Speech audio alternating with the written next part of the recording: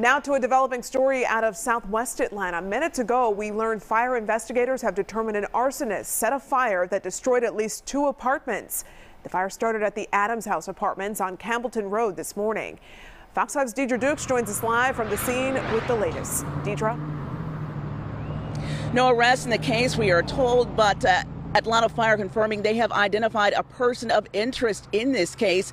Now, just this morning, I spoke to several residents here at this apartment complex who told me they believe that a man who lives here at the complex started the fire following a domestic dispute. Residents woke to a nightmare. We were sleeping now, and all we know, somebody said, "Son on fire." Neighbors sounded the alarm at around 9 Thursday morning, alerting residents at the Southwest Atlanta apartments that Building 700 was ablaze. We just woke up and said the apartment was on fire. We all just ran out the door. You're lucky to be alive. Yes, ma'am. Yes, ma'am. It's a blessing that we are alive, and I'm just thank God that we made it up out of there. Firefighters arrived to find 2 units at the Adams House Apartments on Campbellton Road heavily engulfed in flames.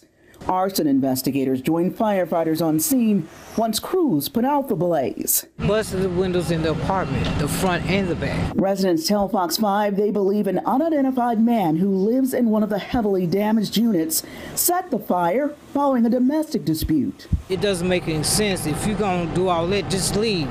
Why you want to jeopardize somebody's life for? Because it's other people that lives here. Resident Victoria Thomas says the man busted out windows in his unit during an argument with his girlfriend at around 6 a.m.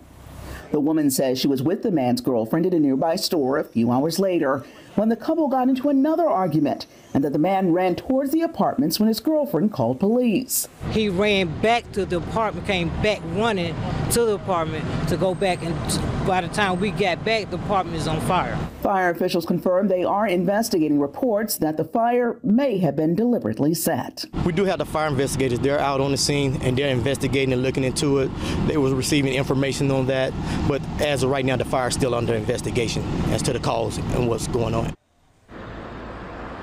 And again, we were updated by Atlanta Fire just a short time ago that, in fact, they have identified a person of interest in this case, have determined that this is an arson, that this fire was deliberately set. In Southwest Atlanta, Deidre Dukes, Fox 5 News. All right, Deidre, thank you.